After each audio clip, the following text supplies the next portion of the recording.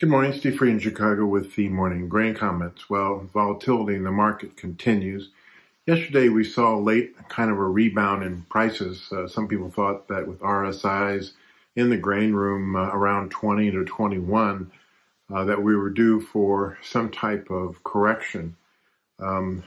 We don't have any export sales data today, and not hearing a lot about on the export side, especially after this week's lower inspections.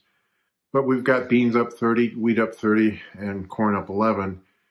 All commodities are higher and the dollar is lower. So we have to wonder, the lower dollar, is that because the UK Prime Minister is going to resign?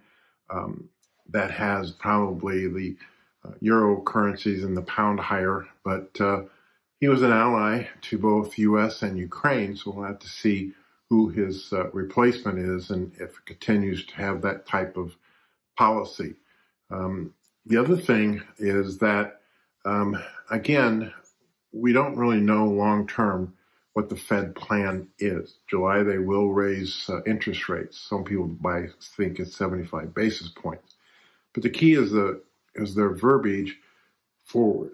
Do they feel that with these lower grain and energy prices that inflation is peaked and they don't really need to increase rates to fight inflation or hurt the economy?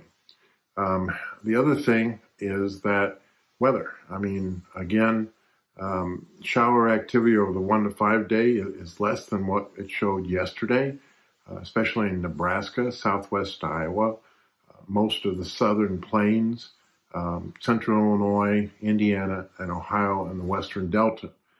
As we look next week, most of the Midwest will be dry.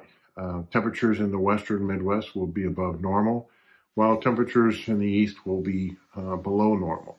And that extends also into the following week. So you're going to go a couple of weeks without a lot of moisture from the Midwest. Temperatures above normal in the western Midwest, but near or maybe even a little below normal in the eastern Midwest. So crop ratings are probably the lowest in like Indiana, Ohio, down into Kentucky. Minnesota has improved with rains, and then you have your best crops in Iowa and the Dakotas and the irrigated Nebraska crops. So we're putting some dryness in the best areas.